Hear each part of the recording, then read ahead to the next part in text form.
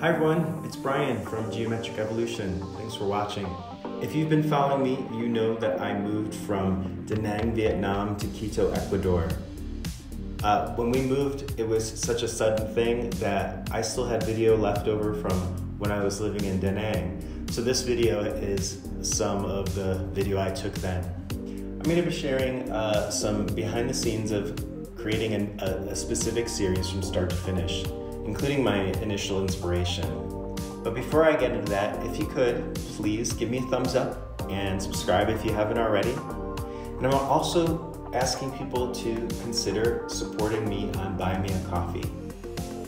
Buy Me a Coffee is a website where people like you can support independent artists just like me. In return, artists share behind the scenes content and perks. For example, for my members, a $5 a month subscription gives my members behind the scenes blogs and videos, first looks at my new creations, and an invitation to my once yearly art sale. Most importantly, you'll be helping me to create content like this and living this crazy artist expat life. With all that out of the way, let's get to the video. Today we're going to talk about my series called Deconstructed Gemstones. It all started relatively early in the Permutation series with this piece called Permutation number 129. Part of my process creatively is to just jump around. So sometimes I'll make a piece and I'll leave it sit for a long time and I'll go back to it, which is kind of what I did in this situation.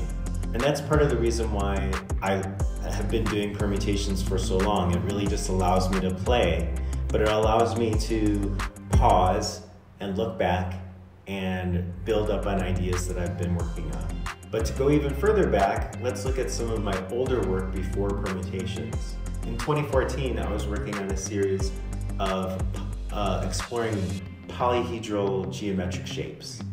And at the time I was working on wood panels with oil paint.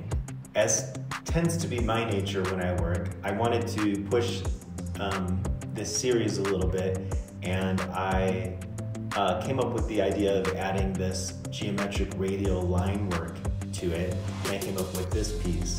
You know, as an aside, I've been calling this geometric line work a polytope. And I'm not an advanced student of geometry, so I don't really know if that's what it's supposed to be called. I did some research a while back and I think that's what it is. But if you know, feel free to leave a comment in the comments below, because I would like to know if I'm saying it correctly. So the next evolution after that piece was a series that I did where I added a third sort of element, and that's this piece here. So I had the polyhedral shape, the line work, and then this sort of black void with minimal white lines. I think these compositions create a really interesting balance of like depth and flatness and minimalism and complexity, and it's the kind of thing that I really love to do in my work. So going back to permutation number 129, obviously you could see the relationship between the two pieces. Essentially I took the permutation idea and applied that previous series to this composition. So I wanted to go and create more of these, as I said, but I, of course, wanted to evolve it further. So that's when I came up with the idea of using this composition as part of the whole overall composition. This is piece permutation number 308, and it's the first time that I created a polytope that consisted of a lot of points. And as you can see, it's like super complex. So I decided I would take the composition in permutation number 129 and add the complex polytope of 308. And that's what we're gonna do today. I'm gonna go step by step on how I create these pieces. What I wanted to do was I wanted to create them in tandem because it sort of saves me time, but you'll see.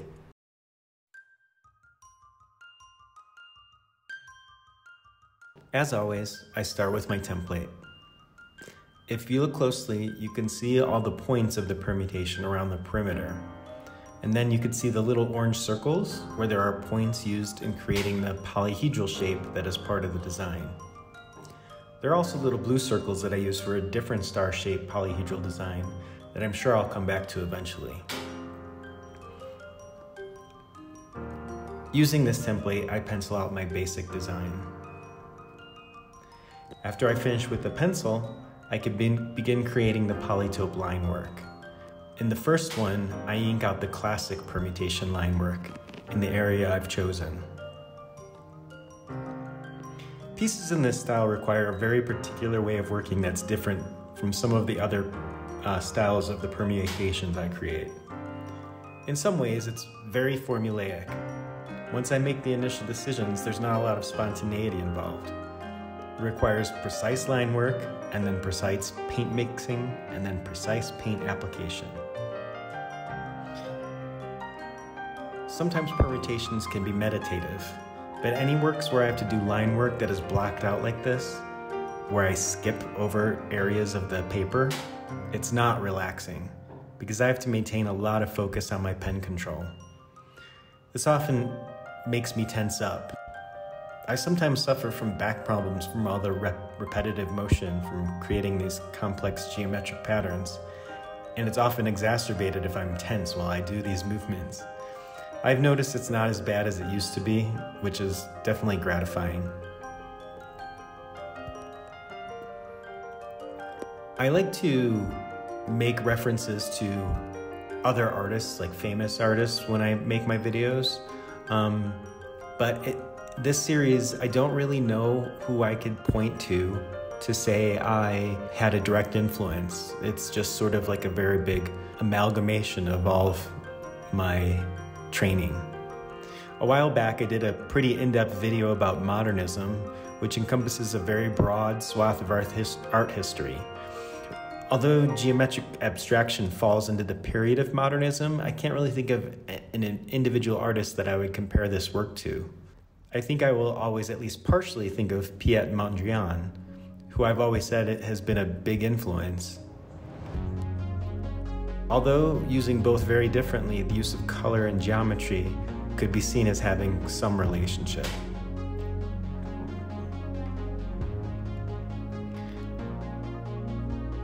As I mentioned, I decided to create several pairs of these compositions, one in the original style and the second in a newer variation. The big benefit of this is that I can double my output of pieces using the same mix of paints. Believe it or not, mixing the subtle variations of colors in this monochrome style is one of the most time-consuming parts of the process of making these pieces. So it's nice to be able to make two and only have to mix paints once. As I'm inking, it makes me think about the fact that I could, if I wanted to, create a full permutation line work shape and then go over it with a paint, but that seems like a waste of ink and time. And I should also mention that it's also a waste of the nib of the pen. The tips of these pens are so fine that they degrade, and I'm pretty sure I often run out of the pen tip before I actually run out of ink. I've gotten better over the time, I think.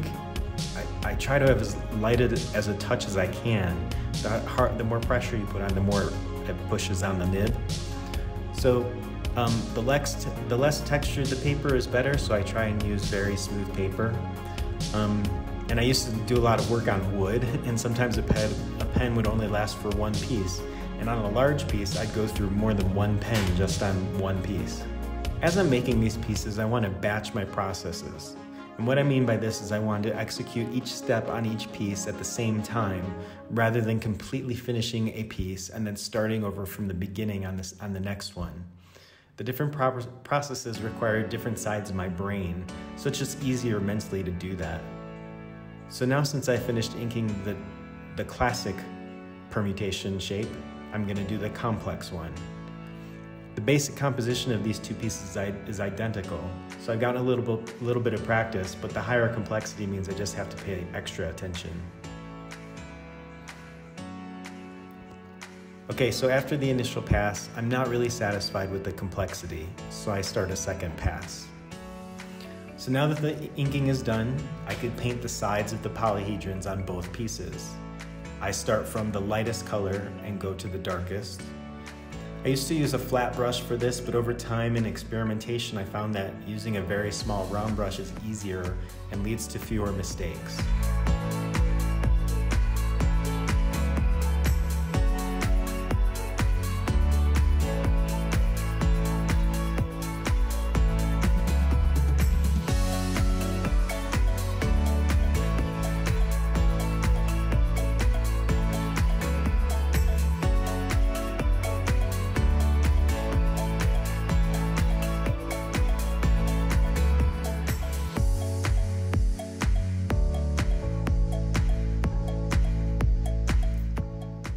I'm pretty happy with the crispness of these edges, but I will use my pen to define them before I'm finished.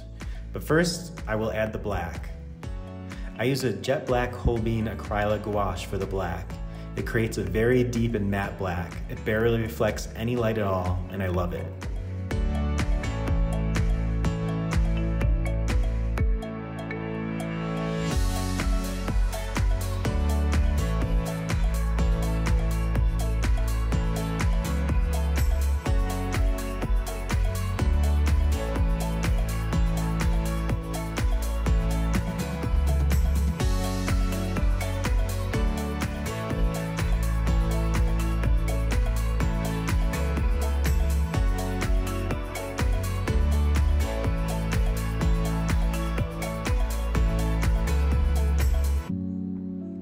The last components are these white lines. I use a 0.08 gauge white Sakura Jelly Roll gel pen for these. I do this in the process last because the black paint can be very sensitive, so I want to avoid touching the piece as much as possible once it dries.